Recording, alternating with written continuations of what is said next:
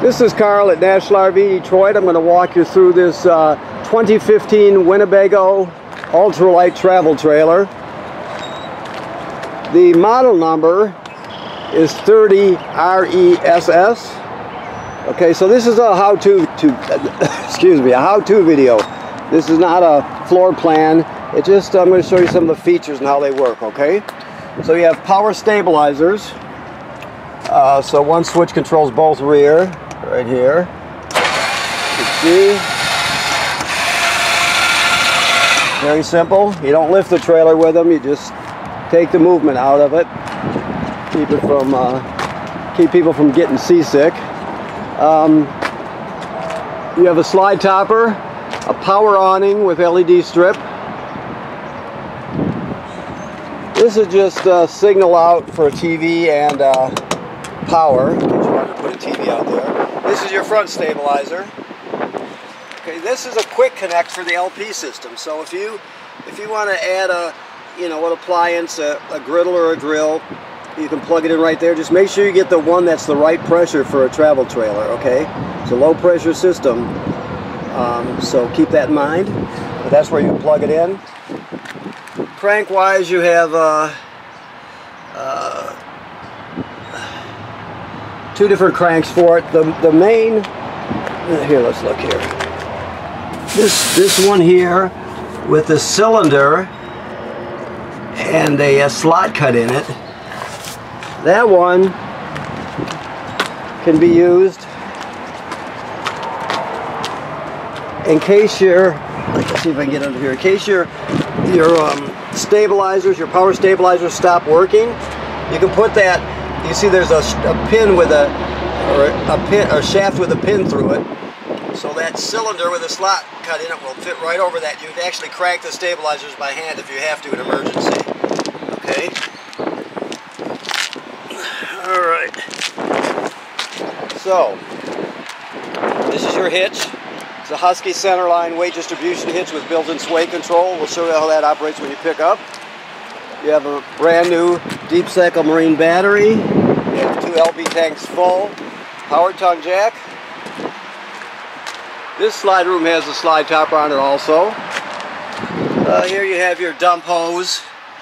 This is a reducer for your short cord to reduce it from a 30 to a 20. This is just a coiled sprayer to hook to your spray port. Okay. Alrighty. These are your dump valves here. Black is toilet water and waste. Gray is sink and shower water, of course. This is your water heater. This works on either gas or electric.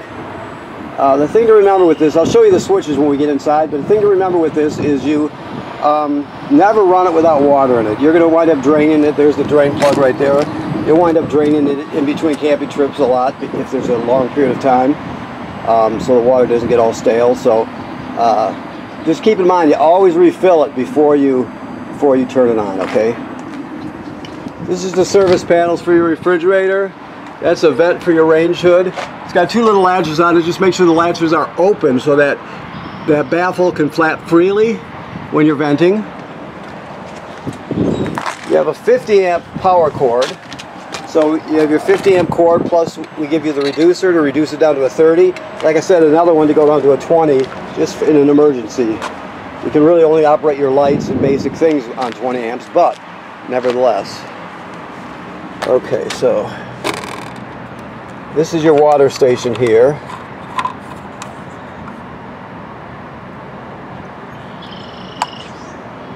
Okay, so that coiled sprayer I showed you will hook on right there. Now, if you look here, you can see this drawing. When this blue valve is vertical, you have city water hookup. So you'll just hook the water right to here, and you're all set.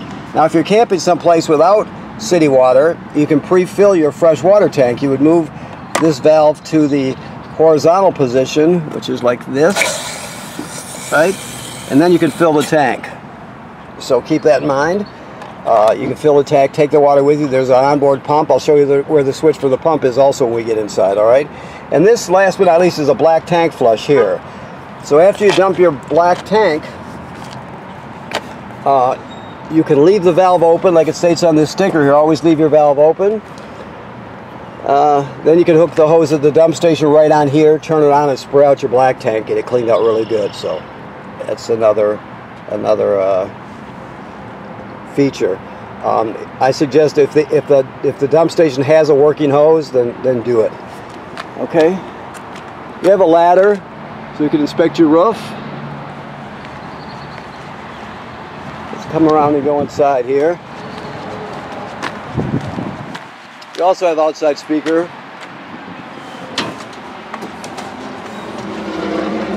Okay.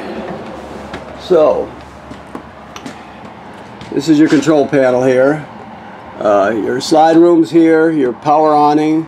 The power awning now, never leave it out unattended. As you can see, you always want to roll it in when you're not using it so it doesn't get damaged by the weather. To turn your water heater on electric, you go like this. To turn the gas on, you go like this. Your water pump is right here that we talked about. Okay, you use that to pump water out of the fresh water tank. You also can use it to winterize the trailer. All your lights are here. Okay, and then you can check your levels here, battery charge, so on and so forth. Your thermostat is here. You just turn it on here, fan, cool, and furnace like so, and then off. Very simple to use. Okay. You have some remotes here. This is your fireplace remote here. That's for your sound system, and that's a TV remote, I believe. Yes. So come over here.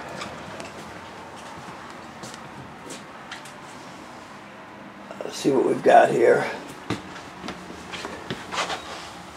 So this system plays discs, obviously. It's from 2015, so let's see if it's got Bluetooth on it. I don't know. Yeah, it also has Bluetooth.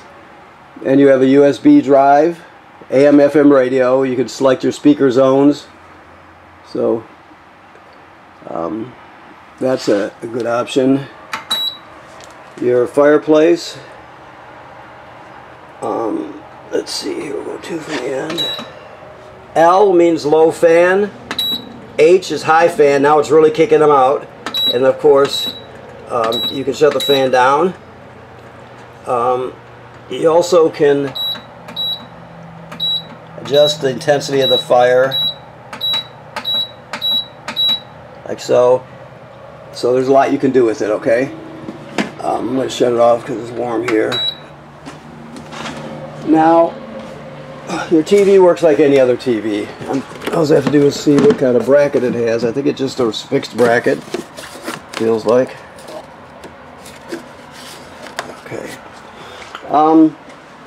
Of course, recliners. This is a, let's see what we've got here.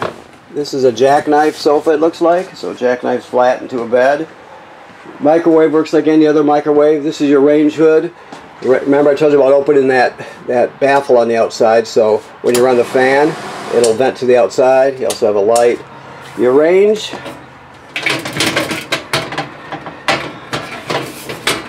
Let's see if I can do this with one hand here. Might have to set it down. Oh, I got it. Okay. Alrighty, so this is your sparker. You turn it clockwise to spark.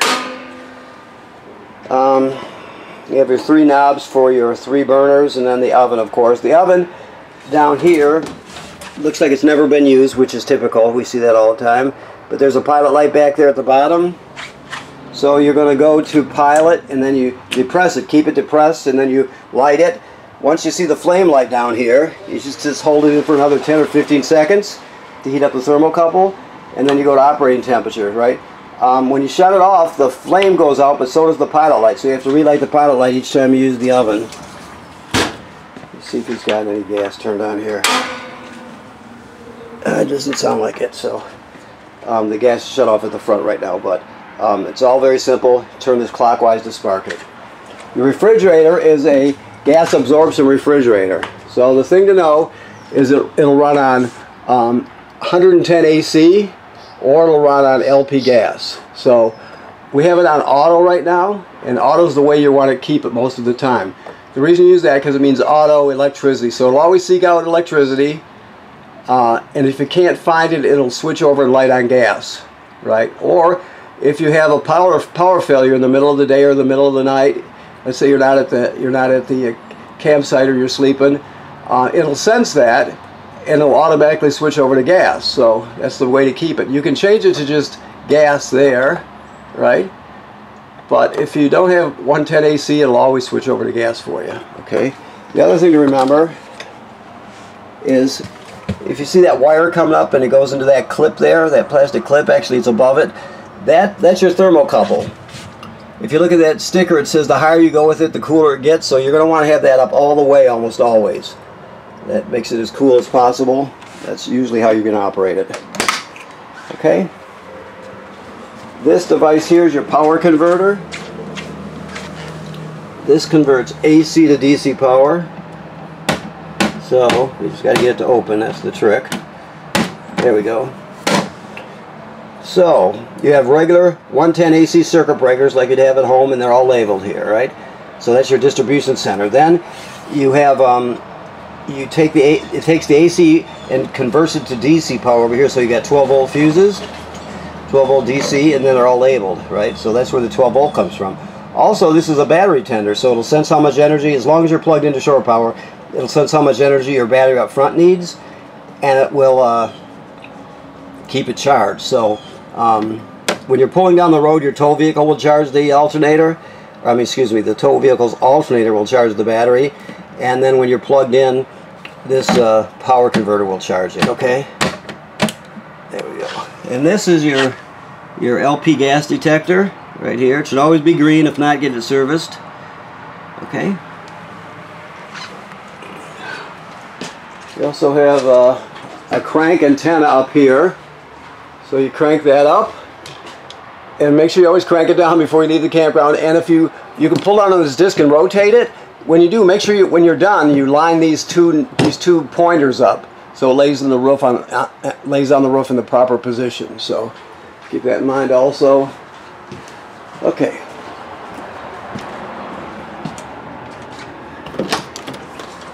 Bathroom is pretty self-evident.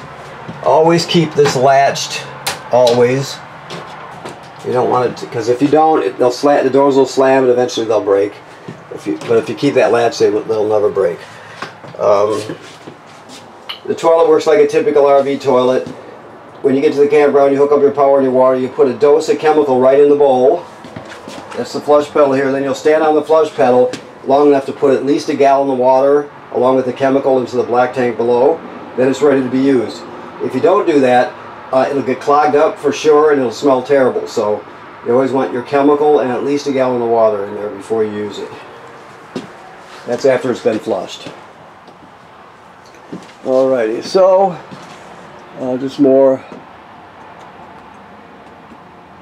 There's another slide out control here, and your lights, and a slide out lock actually.